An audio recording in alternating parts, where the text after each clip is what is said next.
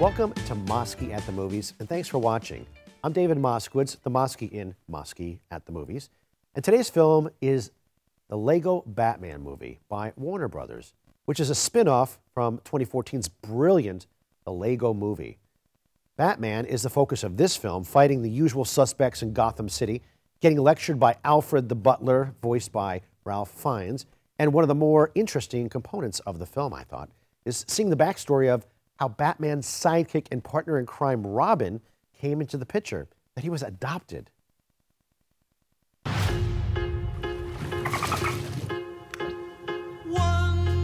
Master Bruce, you need to take responsibility for your life, and it starts by raising the young orphan you adopted. It's the Batcave! Do I get a costume? Fine. I love it! I got an idea.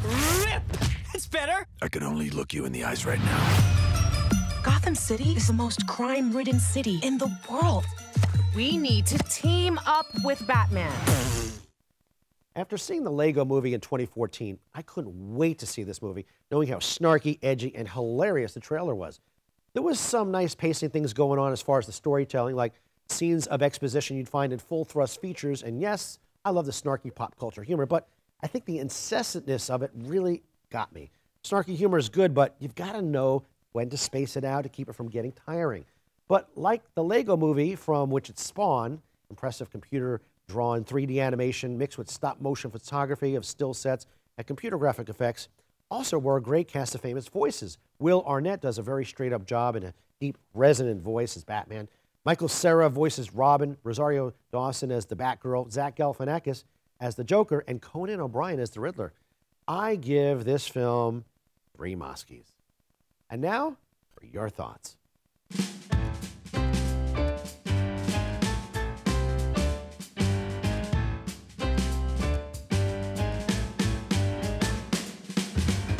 I have seen it 3 times. One of the reasons why it's resonated with me so much is that I've been an engineer for 30 years. I had no idea these women even existed until the movie went into production. So I'm very proud of them, proud to be a part of that legacy. I'm going to see it again next month. I can't wait to buy it. I thought it was a beautiful film. I mean, people either loved it or they hated it, and I think that's the sign of a good movie. If everybody loves it, then you're probably not doing something right.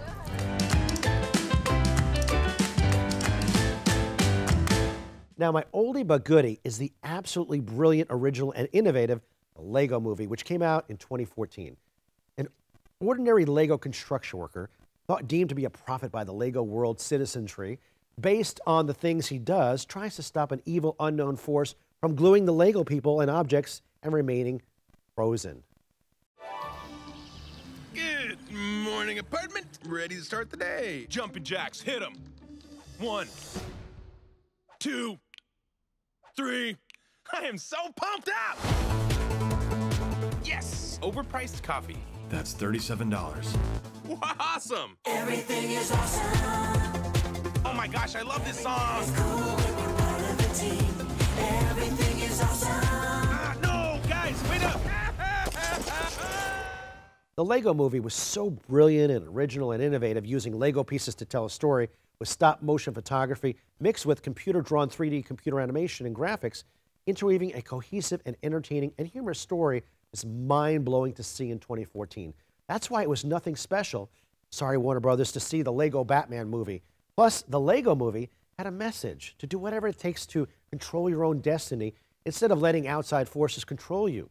The awesome live-action ending revealing Will Ferrell and his kids playing with the Lego set, and the hilarious but trivious godlike character voiced by Morgan Freeman that makes the construction worker and the audience think that there's a higher power in the Lego universe, just like there is on Earth. I also couldn't get enough of the earworm theme song, Everything is Awesome. All in all, this film got robbed by the Academy to not get nominated for a Best Animation Picture. But I did give the 2014 The Lego Movie 5 Moskies. Now it's time for Rumor Has It, my dish to you of what's buzzing around the water coolers of Film Nation. Yo, movie peeps, would you pay $30 to see first-run movies in your home 7 days after the release in the theater? Well, Variety reports that 7 Hollywood movie studios have been mulling over the idea of video on demand, or VOD in industry parlance, In the past year, some studies have come up with $50 a pop to download a first-run movie in your home. $30, the studios found, seems to be the threshold to part people from their money. As part of the deal, theater chains would get a cut from the early digital downloads. Right now, it takes a new film 90 days from the theater release date before you can download it. And there's still a lot of details to be ironed out with between the studios and the theaters as well. Now for our upcoming segment called Coming Attractions, where I review the trailer of a buzzworthy upcoming film. No surprise, the trailer for this particular film has already clocked in at 10 million views. It's Despicable Me 3 from Universal Pictures, starring the voices of Steve Carell, Kristen Wiig, and Trey Parker. He's the co-creator of South Park. Part 2 came out 4 years ago in 2013, and the original Despicable Me came out in 2010. Hard to believe it's been 7 years. In the Despicable Me 3 trailer, a guy named Gru gets fired for not capturing a guy named Paul Taser Brad, who is a 1980s child star turned jewel thief who wears a purple zoot suit, has a mullet, and moonwalks like Michael Jackson. And some butler type tells Gru that he has a twin brother he's never met. That is rich and hence can't wait to meet him. But meeting the arrogant, cocky, and sarcastic brother is a letdown until the brother asks Gru to get in a costume to pull off another heist, which supposedly, what I gleaned from this trailer, is in keeping with a family tradition. I can't wait to meet my brother!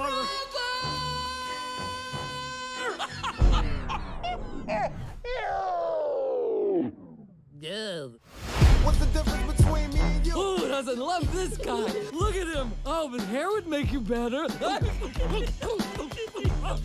his face. Oh, he's so mad. What's the difference between me and you? You must be the beautiful wife. Oh, stop it. I loved every morsel about this trailer. Finally, a trailer that has a clear-cut story, a clearly defined villain, good guy, and a mission. The animation and nuanced movements of the characters is outstanding and realistic looking, and the edgy and hilarious storyline by Kevin Dario is terrific, as is the direction. Oh, and that rap song by Pharrell that sounds like DMX bouncing under the action of this trailer is truly a guilty pleasure. And I can't wait to see this film. And those lovable yellow minions again. I give the Despicable Me 3 trailer 5 Moskies. And of course, I'll give y'all a full review of the film when it comes out on June 30th. In the meantime, please check out both Despicable Me 3 trailers on our 2 websites, MoskyAtTheMovies.com and on ComingAttractions.online. Thanks again for watching Mosky at the Movies. See you again real soon. Take care.